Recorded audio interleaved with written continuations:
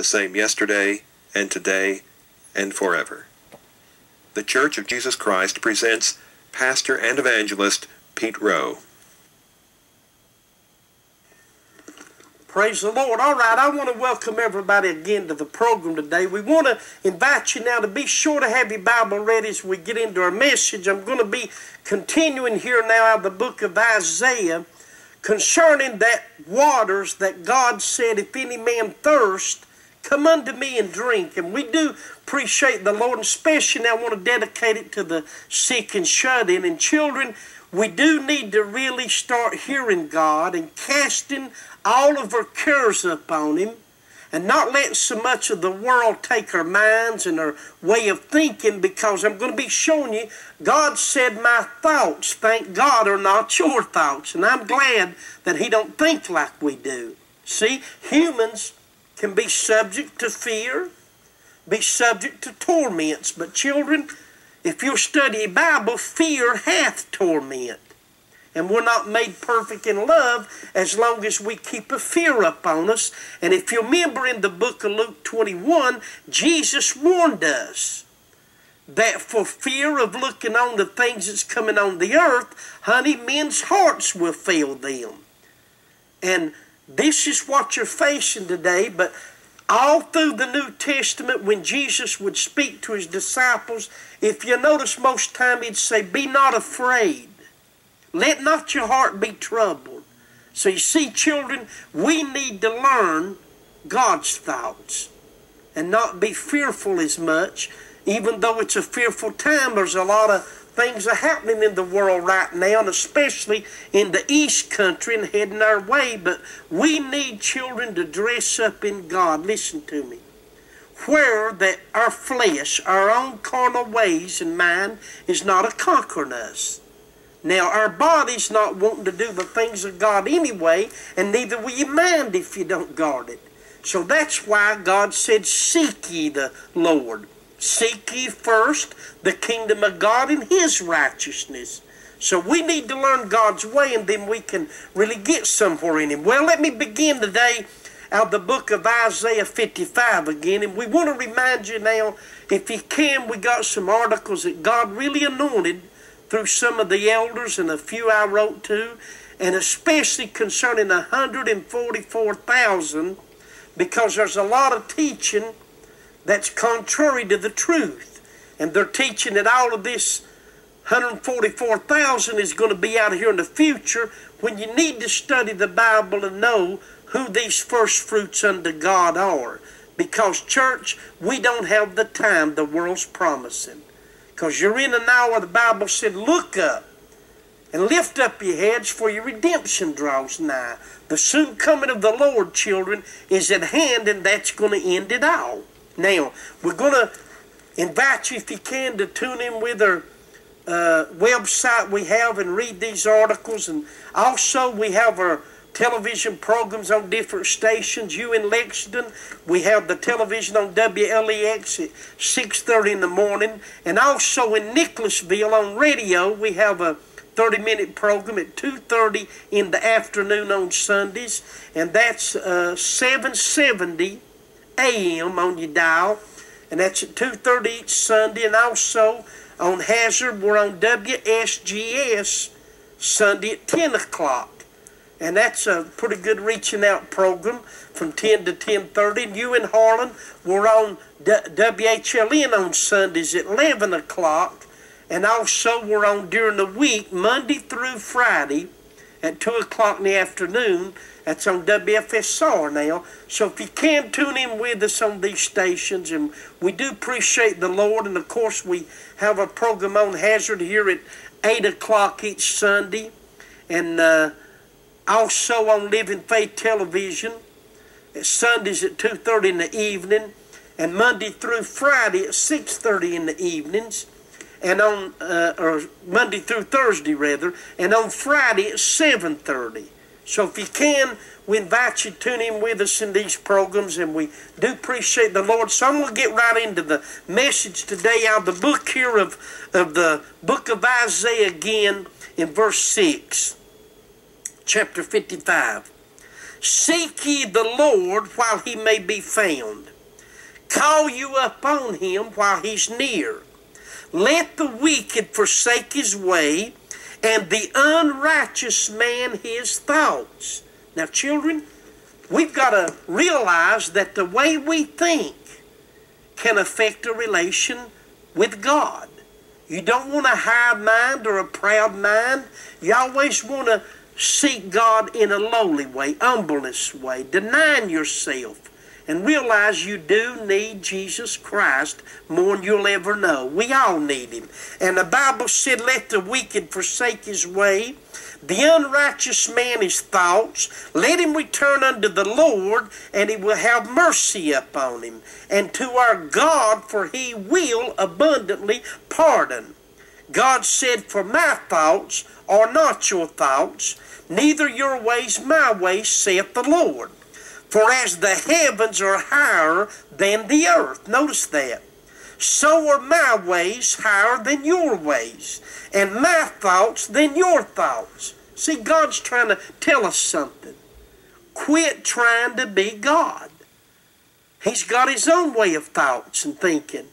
He's got his own way of leading us, children, and he'll lead you through his word. So this is why we got such a mess up in supposedly Christianity in many ways set up, many churches and many beliefs, is because everybody's got their own thoughts, their own imaginations, their own ways of teaching.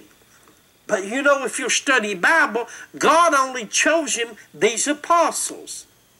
And he told us to believe on him through them. So we've got to really hear God in his thinking, his word. Now watch this. For as the rain cometh down, and the snow from heaven, and returns not thither, but waters the earth, and maketh it bring forth and bud, that it may give seed to the sower, and bread to the eater. God said, so shall my word be, that goeth forth out of my mouth. It shall not return unto me void. God said, but it shall accomplish the thing which I please, and it shall prosper in the thing wherein I send it. So you see, when we learn the way of God, children, it brings prosperity to your soul, to your mind, to your dedicated life to him. Now come on, we can allow things to hinder us, and you have to listen to God. He said, if your hand offends you, cut it off. If your eye offends you, pluck it out. If our things hurt your relation with God, now that's what separates us, and the Spirit of God can't have control. Now listen to me. When you start studying out about the Holy Ghost, it is power, but also it's called authority.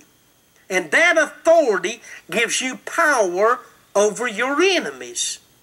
And believe me, anything related to the devil, whether lust, pride, whether it's drugs, alcohol, sin, anything that opposes God, you need the power of the Holy Ghost to overcome that. And that's what I'm saying. There's more to this. God help us than going to church. And a lot of churches, they want to draw people in, so they're bringing the same source that people are living in sin with. I'm talking about the world, the pleasures of the world. Bringing in all the ball games in churches now, bowling's, bringing every kind of league there is, bringing in the worldly things in the world, and they're thinking that's a gaining God's people because they're coming to church. Well, if you can get as good entertainment out of the world, see, and then go to church and get the same entertainment, then you don't have to deny nothing. But if you're going to serve God, Jesus said, whoever will come after me, let him deny himself. And we're going to be showing you now, you're living in a flesh today. And that flesh has always been subjected to the world. But now, if you've received Christ in your life, then you can't obey the desires of the world. We've got to learn the ways of God now. Let's go a little bit. Let me show you how powerful the Holy Ghost is. And Jesus gave that authority to the apostles. And he also passed it down to the church. And if you're a member of the body of Christ, if you're born of God, honey, you've got the power in there. But see, we have to learn to subject to it. We have to learn to hunger. Now think about it. And thirst. The Bible said, blessed are they that hunger and thirst after righteousness. Well, people just read the scripture and think that's all there is, but it said hunger. Hunger. When you get hungry, you want something. Honey, you got to want God. I mean, it's not like this world's system out of Christianity setting up. Everything with the world is instant. They can turn it on, turn it off. Children, it ain't that way with God. We've about forgot fasting and praying goes with it. People's about forgot that denying themselves is a part of serving God. We've got a lot of works that we could be climbing the ladder on. We don't need to be that Laodicean age that's neither hot nor cold. And Jesus said, I'm ready to spew you out of my mouth. Honey, he said, I cancel you. Buy of me gold tried in the fire that you may be rich. See, we need to go after the riches of God, not so much of the riches and the things of this world. That's all you hear is prosperity of the world. When we need to know how to prosper and please God. Now, listen to this. They're church people going to church that's just as bound as the people of the world in sin and bondages and drugs and alcohol. Come on, children, it's the truth. When God saves you, he cleanses you from all your sins. And if you don't allow the Spirit to start leading you, and then you start following churches or people, you're going to find out they may be taking you right back in the old wallowing that you came out of. We need to be careful with our souls. Let me read you a little bit about the authority that Jesus gave, and that is the power of God. Listen to this in book of Matthew chapter 10, verse 1. And when he, Jesus, had called unto him his 12 disciples, that were the apostles, he gave them power against unclean spirits to cast them out, and to heal all manner of sickness, and thank God, all manner of disease. Children, think about it. All manner. There's not a sickness, there's not a cancer, there's not a disease that God can't bring out of a person. You want me to be honest with you, children? There's things going on now that are lying wonders, lying signs, and false spirits that's a going out in this land, that's a prophesying, telling people you're healed of cancer, you're healed of this and that, and then a little while later it's found out they're not healed. They get feeling something good, and they think that God set them free right there because some word of a so-called prophet. Now, didn't Jesus warn in Matthew, and I have to teach on this a lot, 24, that many false prophets would arise. Now, let me tell you, and I'm serious as I can be with you, God will confirm his word with signs and wonders, divers miracles, and thank God, Hebrews said gifts of the Holy Ghost, according to God's own will. But now, children, you do not have Bible that God will confirm the doctrines, the words, and the spirits of men. There's something so close to the real thing that Jesus warned in Matthew 7. Many would say, Lord, we prophesy in your name. We cast out devils in your name. We do many wonderful works in your name. And if you read the Bible, Jesus said, I will profess unto them, I never knew you. Depart from me, you that work iniquity. Now, if Jesus said, I never knew you, then these prophets that's prophesying and casting out devils as they claim, and claiming to heal, then I'm going to say that work that they're doing is only temporal. In other words, it's not a bringing that cancers or diseases out of people to where they'll return no more. Honey, there's a cover-up out here. There's such a closeness of hitting this earth that Jesus even warned his own, if possible, they will deceive even the very elected. Now, children, I'm not going to lie on God. Mark 16 is right. Jesus said it, I wouldn't change it to please nobody. When he ordained these apostles and said, go you in all the world and preach the gospel to every creature, Jesus promised, he that believeth, that means believe in the gospel, and is baptized shall be saved. You will be saved. And let me tell you by my own experience, I used to be the everyday drunk, sinner, whatever the world offered me. But when Jesus saved me, children, that meant he delivered me. And I'm one to tell you, I had a lust and alcohol spirit to drink. I wasn't much for fornication and all that, but I was a drinker. And I'm going to tell you something. Smoking cigarettes, I was doing all kinds of things damaging my body, but I wouldn't lie on God.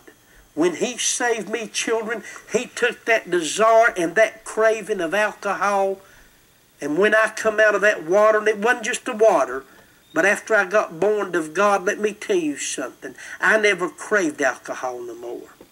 I never had a desire to go back out here and do the things I did. I became a new person, and I wanted the things of God, and I battled to keep them now. Sure, that devil would like to pull you back.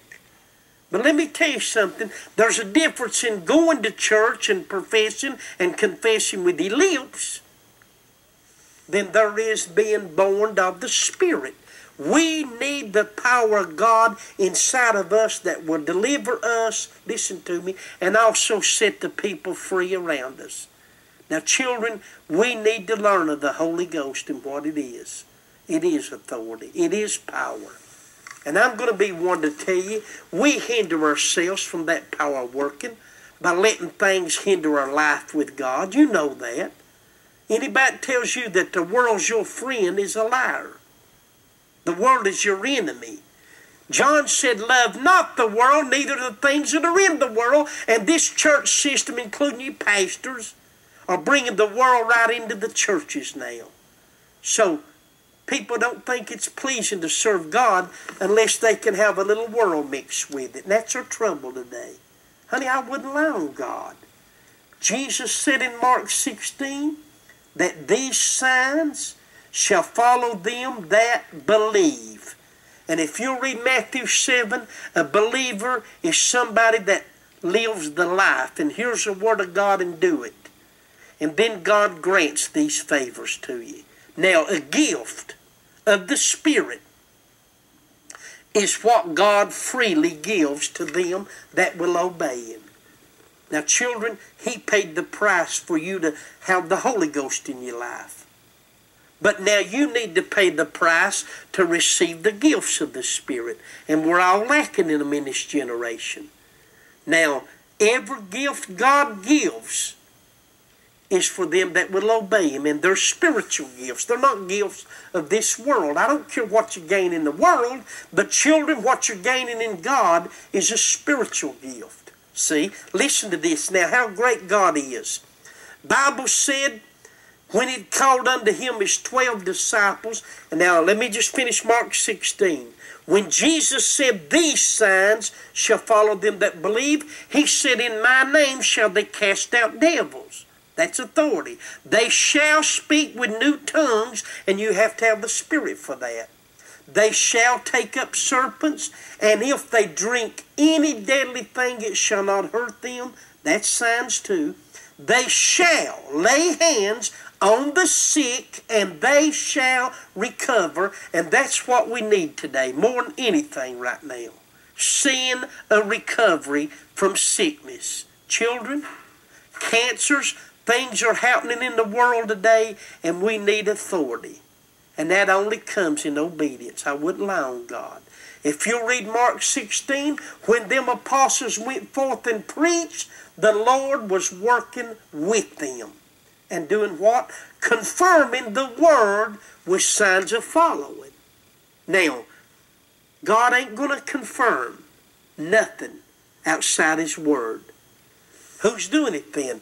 The other side. Go read your Bible, as God is my helper. God will only confirm the truth. He will only demonstrate the power and authority of healing, the power and authority of his word, only to them that believe the word. Now, you've got to remember, Jesus warned you there would be signs and miracles, and Satan transformed himself as an angel of light, and he's got his ministers that profess miracles, signs, claim to preach, call themselves apostles and prophets, but they're deceiving. And children, it's a dangerous time right now, and we got to learn the way of God. Well, let me show you what it was given to them. Then we're going to be taking and showing you how the power manifests. Listen to this. When he called him his 12 disciples, he gave them power against unclean spirits to cast them out, and to heal all manner of sicknesses and all manner of diseases. And then you find here, he named his 12 here, and I'm just going to drop down. Listen to what he told them in verse 7. And as you go, preach, saying, the kingdom of heaven is at hand. Now, there's no difference in the kingdom of heaven and the kingdom of God. Philip preached the things concerning the kingdom. So you need to know what is God's kingdom. It's his bride. It's his church. It's his people. Go read your Bible. It's righteousness, it's peace, and it's joy in the Holy Ghost. But where is the Holy Ghost? It's within you if you're born again. Jesus said the kingdom of God comes not with observation, and neither will they say, lo, here or there. Jesus said, behold, the kingdom of God is within you. Come on, children. Daniel seen that kingdom being set up at Pentecost, and said, in the days of these kings shall the God of heaven set up a kingdom. And that kingdom is within his people today. Christ in you, the hope of glory. It's great to know where Jesus is today. He's within us if we're born of him. Now, the reason he may not get to manifest like he wants to, are we really seeking him and giving him place? See, as long as we're walking after the flesh, we're not going to please God. You might as well know the truth about it. Church is about over. This playing church and going to church and doing a few hours of work and go home, hit the hay, honey, it's about over. God's going to let people know, you seek, you find, you don't get it. It's that simple with him. Listen to this. Jesus told them, heal the sick, cleanse the lepers, raise the dead, cast out devils. Freely you have received, freely give. So you've got to remember, the gifts has to be given by the Spirit. And God set them in the church. And we have to be able to receive these gifts. The manifestation of the Spirit is given to every man. Thank God, the prophet. Not to hurt us, but to profit withal. Go read the 1 Corinthians chapter 12. Now, children, let me drop over. I'm just right now speaking on what that power of the Holy Ghost is, and then we're going to talk a little bit about ourselves and our place with the Spirit. Go with me, if you will, to the book of Luke chapter 10. Listen to this now. He chose these 12 apostles. Then later, he's going to choose him 70 more. In the book of Luke chapter 10 verse 1.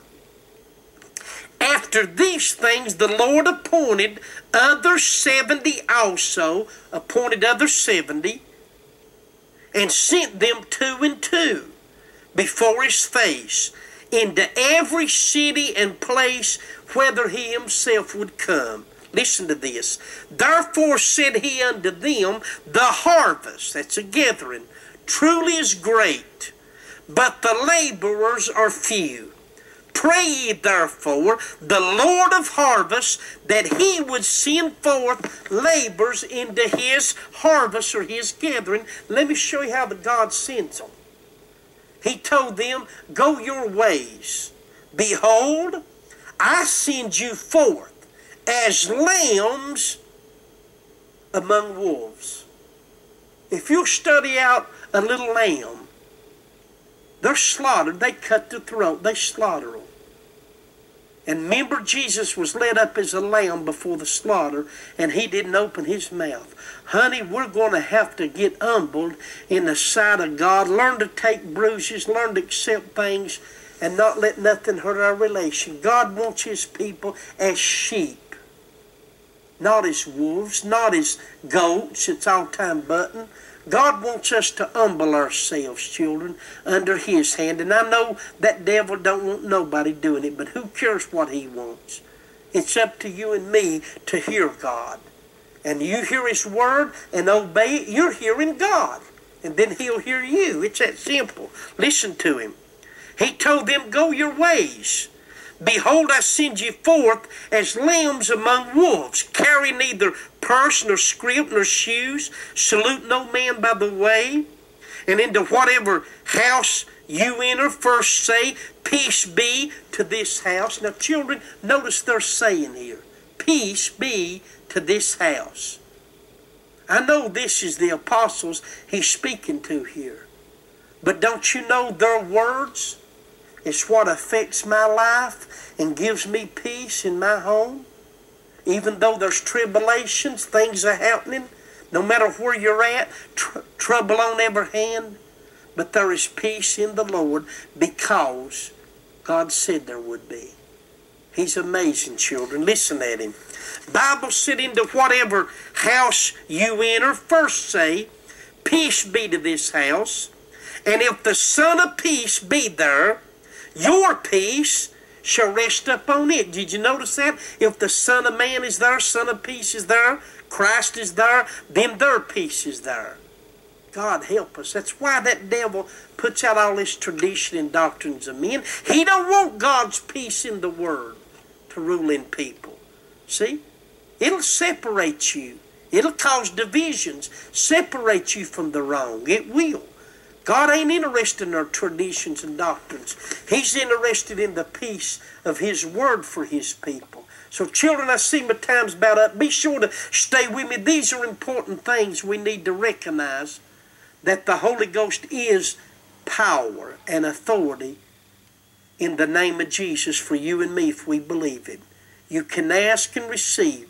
You can seek and find. You can talk to God, and he'll help his people. He will. So be sure to stay with me. Write us any prayer requests. And children, we appreciate you. And be sure, if you can, read our articles, because we got some things that's different than what you're hearing, but you need to study it, and you'll find out. We're into closing time. So God bless you in Jesus' name. We would like to thank you for joining Brother Rowe and invite you to continue with him in outreach. Your prayers and support will be deeply appreciated. If God leads you to help in this ministry, please send your contributions to the Church of Jesus Christ, Post Office Box 283, Baxter, Kentucky 40806. And may God bless you.